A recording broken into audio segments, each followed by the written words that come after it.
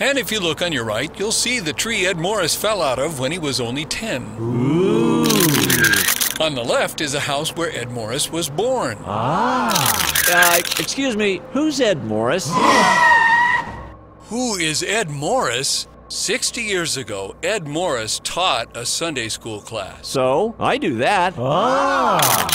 Stop that. So he taught Sunday school. One of the boys Ed taught was little Billy Morgan, who talked to his dad about Jesus. Mr. Morgan told his sister about Jesus. Who told her Uncle John? And that's the John Preston who founded the hospital, the orphanage, and the university here in town because of his great love for God. And none of this would have happened if Ed Morris hadn't taught Sunday school. Do you think what you're doing for God isn't important? What we do may seem small right now, but faithfulness has big results, even when we can't see them. Another message from LifeLine Productions, the comic strip of radio, at lifelinepro.com.